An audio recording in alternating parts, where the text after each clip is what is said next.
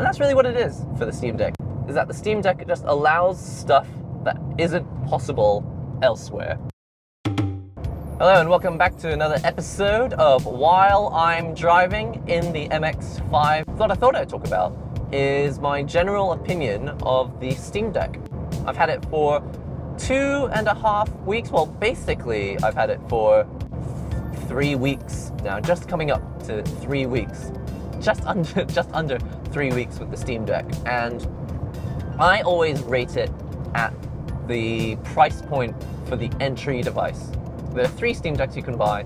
Mine is actually the most expensive one. I just chose that because if I'm going to be using it for the channel, may as well test out all the functions.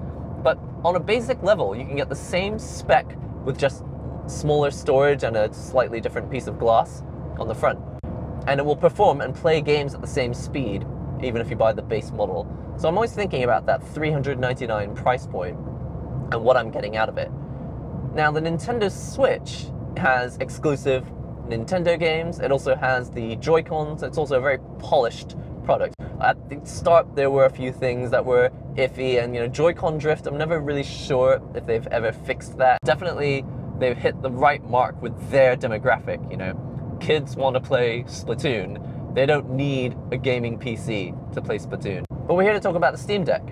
And the Steam Deck is not a polished product. It's impressive, and I think it looks cool because I owned a Game Gear back in the day. It's basically the same size screen as what you get on the OLED Switch, which is a $350 device. The Steam Deck costs $50 more, and it's less polished.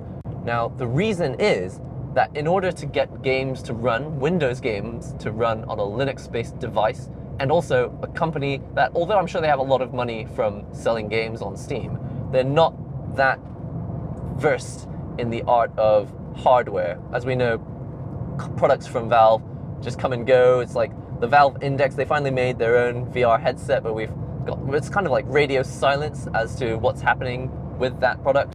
The Steam Deck can do stuff that the Switch can't, and that is the main draw. The screen is not as nice as the OLED Switch. It is not as flexible with controllers. You can't pull the D-pad off and replace it with a D-pad that you prefer. But in exchange, you can play thousands of games that are available on Steam. And yes, Nintendo Switch has got a large library of games that it's built up since it came out in 2017, I believe. So it's been a little while. Switch has built up some stuff, but the Steam library is hard to beat because they're not selling it at Steam Deck prices. Basically, you buy games on Steam, the same place that you play your PC games, and at the same prices. Often Steam sell games, you get games for like $1.99 or $3.99 or 50 cents. It's like you can get some really cheap games on the Steam sales. And they happen like 4 times a year? No, there's an autumn sale, winter sale, summer sale. Is there a spring sale? I feel like they do a lot of sales now. Often a game comes out on the Nintendo Switch and it's just like, oh wow, finally a port came to the Switch. But at the expense of, it took them a little while to make the port, and they have to pay the company that did it, and there's publishing deals that have to be reworked, and as a result, sometimes, I say sometimes, often the price is more expensive on the Switch for the same game. It's a different experience because you're playing it on a polished console known as the Nintendo Switch. But the Steam Deck, it just takes a library that most people have been building up for years. If you're just getting into Steam to start with now, then look forward to it because it's a very rewarding experience. The games are really, really cheap, and 4 times a year, you get the opportunity to buy really cheap games. And many of them work. Now, here's the other thing about the console not being polished. It's like if you sold a PlayStation 5 to someone, and on the shelf there's like 100 PS5 games, but 40 of those games don't run on the PS5, even though they say PS5 on the box. That's kind of what the experience is. Games don't actually say, yes, we work on the Steam Deck, and then they don't work on the Steam Deck. They say they work on Steam. The question is, do they work on the Steam Deck? And the thing is, on a Nintendo Switch, every game in the Nintendo Switch library, every game that says Switch on the box works on the Nintendo Switch. Steam, it's like there's this weird distinction between, is it a Steam game, is it a Steam Deck verified game? And for the new user, let's say you're a parent buying it for your child, or if you're just a young adult buying it for yourself, or for kids, if they're just buying it for themselves, it's confusing. It's like, but I bought the Steam Deck and you're telling me this game doesn't work? I was really excited about playing, let's say, Tekken on my Steam Deck, and it's like, yeah, it works. Oh, no, it doesn't work. Or Grand Blue Fantasy Versus, or Dragon Ball Fighters.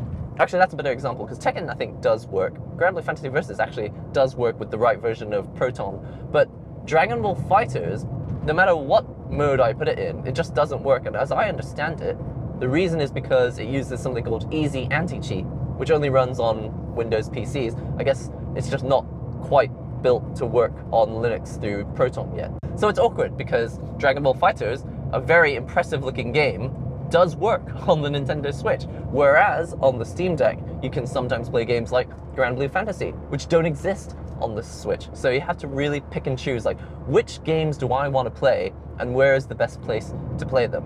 Obviously, if you have the money, ideally you just buy both. You just buy a Switch and a Steam Deck, but that doesn't change the fact that you have to carry them both around with you when you go places, and it's bulky, and the Steam Deck is really bulky. I think carrying 2 Nintendo Switches in my bag wouldn't be a problem, but carrying a Nintendo Switch and my Steam Deck, well, carrying anything and a Steam Deck in your bag, it's kind of like difficult.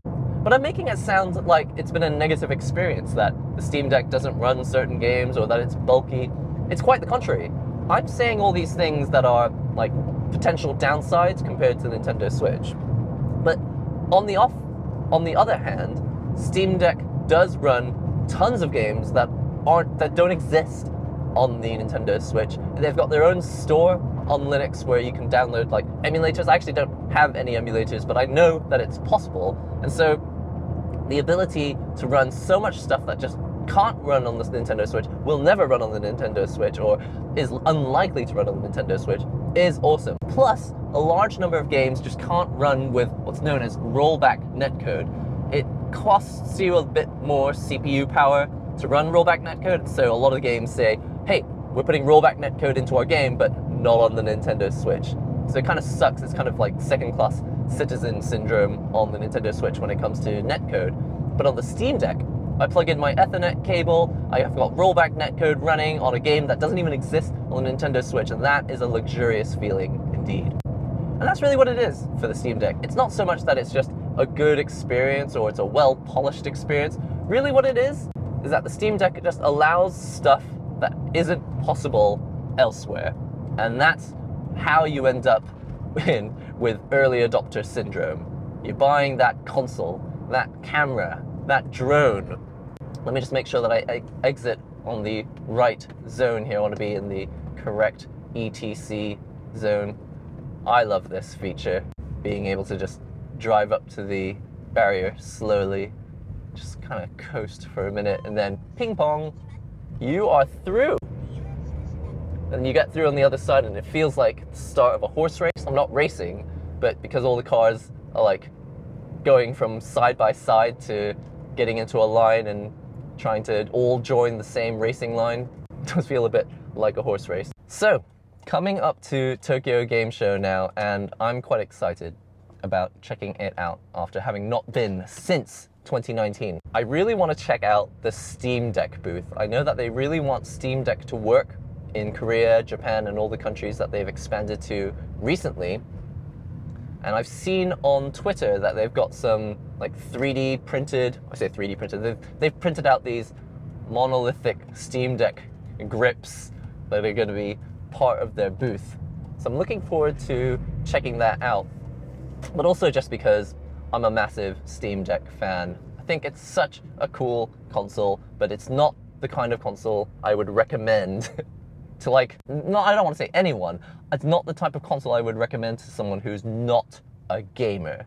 Like, if you don't consider yourself a gamer, and use that word quite confidently, I'm a gamer, then I don't think the Steam Deck is for you. And definitely if you're buying something for your kids and they don't know a lot about technology themselves, and they don't know how to work out technical problems themselves, Steam Deck is not a recommended purchase in my opinion. But if you are interested in tinkering around and seeing what's possible, and you know, I can play a game that doesn't even exist on the Nintendo Switch as long as I use Proton GE version 7.32.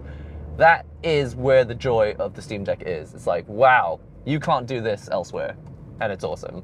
I actually made a video about the D-pad on the Steam Deck, and it sounds kind of negative when you watch the video, but the truth is, the D-pad on the Steam Deck is already significantly nicer than the D-pad that you get on most third-party controllers.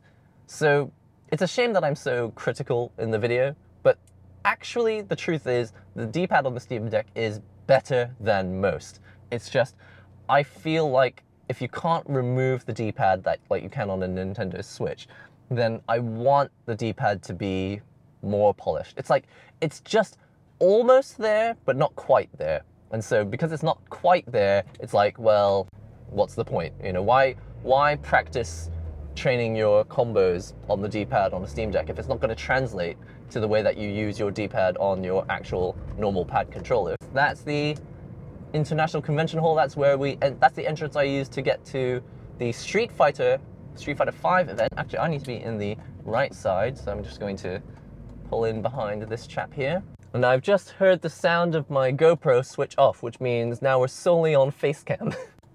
I guess the GoPro has just overheated. Let's find an empty space. Man, look at these cars. Maserati 86 over there. All right, we're going to park the car here.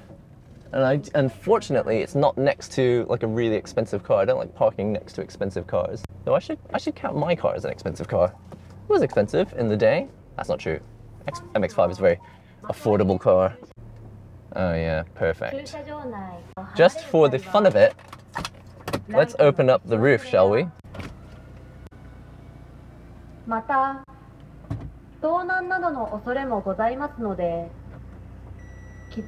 Oh, right. This is what I wanted to do. And that camera's actually switched off, so they're taking turns. Listen, that's all for today's video. Hope you enjoyed this. I will see you all in the next one.